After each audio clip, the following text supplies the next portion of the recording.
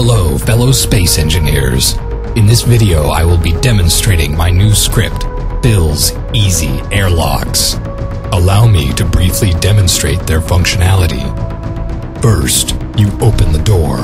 Then, the door closes behind you. Then, the next door opens. No air is let through in this process. Even if you're desperate and you're willing to do anything to get through that door faster, you will not get through. This script is amazing because of how easy it is to set up. First, you need a programming block, a timer block, and 2 doors. Set each door's name to the special keyword, airlock _. Then include in the name a 2-digit number, anywhere between 01 and 99. Make sure this number matches for the doors you want to work together. After the 2-digit identifier, add a unique letter or word to the end of the door.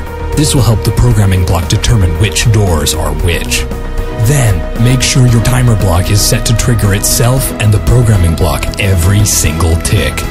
Finally, after all your doors are set up, load the script into the editor, compile it, and remember it. If your timer isn't going already, trigger it now. If you've done everything correctly, your airlocks should now close and function properly. One note before we go. Every time you add a new airlock, you will need to reset the script. To do this, go into the script, hit Edit, hit Check Script, then hit Remember Script. As long as your timer block is running, that's all you need to do. This single programming block will take care of up to 100 different airlocks as long as they have unique 2-digit number identifiers. Thank you for watching my video.